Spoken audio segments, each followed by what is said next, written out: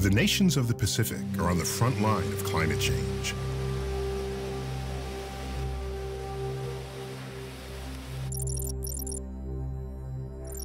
Scattered across the largest ocean in the world, these fragile, culturally diverse island states are united by common threats to their climate. Rising sea levels,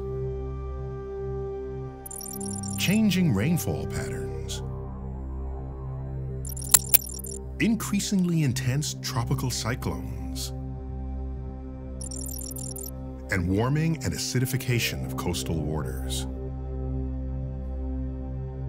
The Pacific Adaptation to Climate Change Project has assessed the vulnerability of 14 Pacific Island nations and has begun responding to these needs. Its goal is to increase their resilience to climate change by developing adaptation techniques for 3 key areas: water, food, and the coastal zone.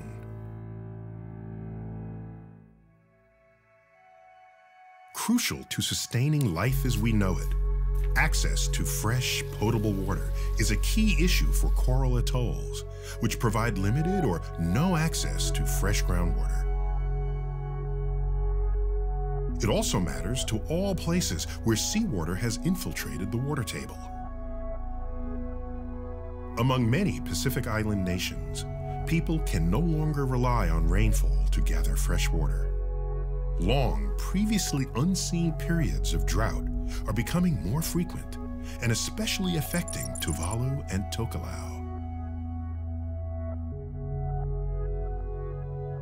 When potable water is in supply, serious health problems such as waterborne bacterial infections prevail and are linked to poor infrastructure such as leaky gutters and storage tanks, combined with high-density housing, farm animals in close proximity, and primitive sewage disposal systems.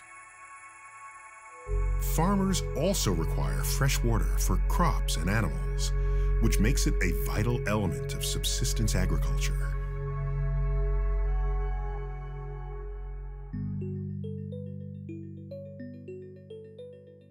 As water is primarily harvested from rainfall, PAC pilot sites have addressed catchment and storage by improving on guttering and plumbing, and increasing the storage and the capacities of reservoirs in order to sustain communities during times of drought.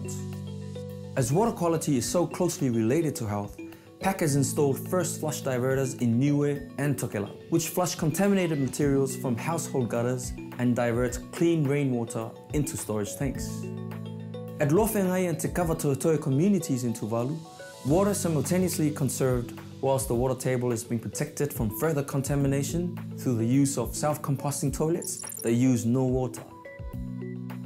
To complement work on the ground, PAC is also working to integrate climate change adaptation techniques into policy at the level of both local and national governments in order that sustainable development become an intrinsic part of future decision-making for the Pacific. Beyond this, PAC is translating its learning to a knowledge base that can be utilized by people who are faced with similar climate challenges worldwide. The impact of climate change affects the poorest people in the poorest nations sooner and more profoundly, exacerbating any pre-existing economic and political stresses they may already feel. But climate change presents both a challenge and an opportunity.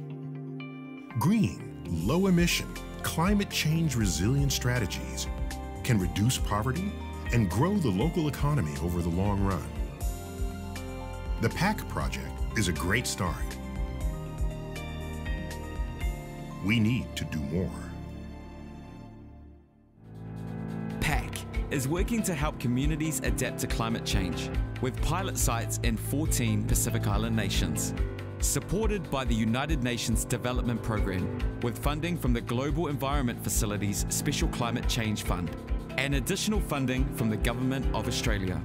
PAC is executed by the Secretariat of the Pacific Regional Environment Programme and supported by the United Nations Institute for Training and Research Climate Change Capacity Development Programme, exploring adaptation methods in 3 key areas: PAC is building resilience to climate change.